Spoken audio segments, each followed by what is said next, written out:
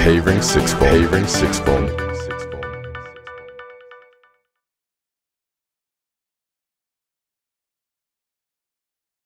Expansionist nationalism, our penultimate form, brand, strand, type of nationalism. And I think for many, expansionist nationalism, or certainly the kind of aggressive and militaristic face of nationalism, is the dominant image the ideology seems to project.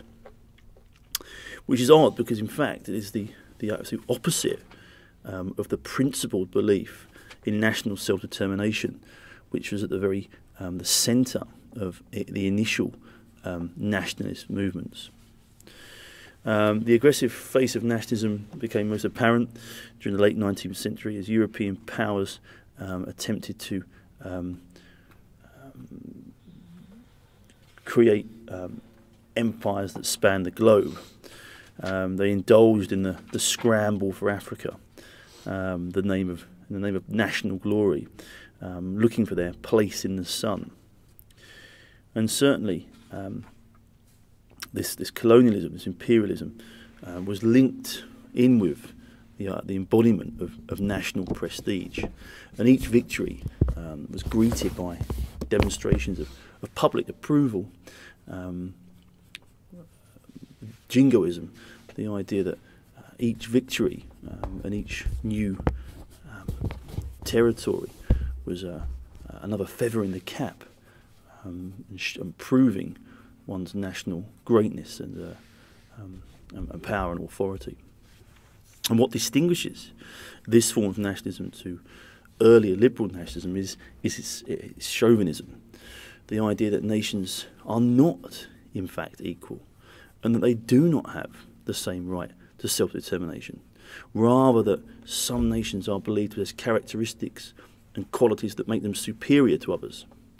The European imperialism is the clearest example of this, where Europeans widely believe that the white peoples of Europe and America were intellectually and morally superior to the black, brown and yellow people, or peoples of Africa and Asia.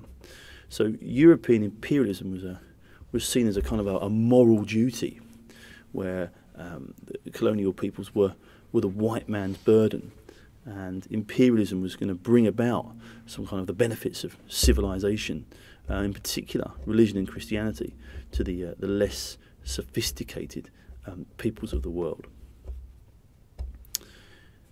So it was very a break from liberal and even conservative nationalism. Now that it's an attempt to try and prove the power and the glory of the nation state. This idea of national chauvinism breeds with it an intense and even hysterical national enthusiasm. The individual is as a separate rational being is swept away and becomes an irrelevance. Instead, it is this wave of or a tide of patriotic emotion, and this was noted as being integral nationalism, where the individuals lose their identity and become consumed within this all-powerful nation. And it's no surprise that this militant nationalism is accompanied by militarism itself, and military glory and conquest and territorial gain is seen as evidence of national greatness. And the civilian population itself is in fact militarized, where you have to, in effect, enter into some kind of marital bond with the nation, where honour and integrity, complete dedication and absolute loyalty become paramount. The kind of people that are attracted to this brand of nationalism, it has a strong appeal for those who are isolated, those who are powerless, because nationalism offers a prospect of security, self-respect and pride.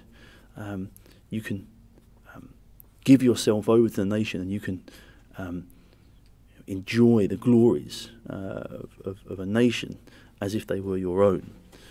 So it's a heightened sense of belonging, a kind of intense nationalistic feeling.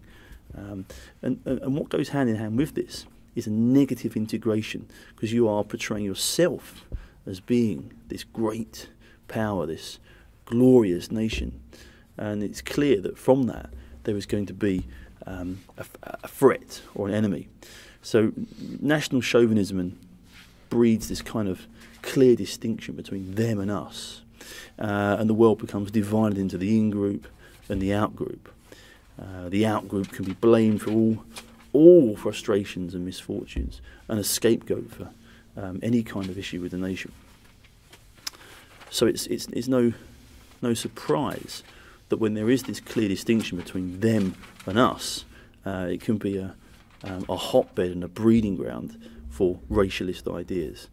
And you can see that in pan-Germanism, where there's been characterised by anti-Semitism.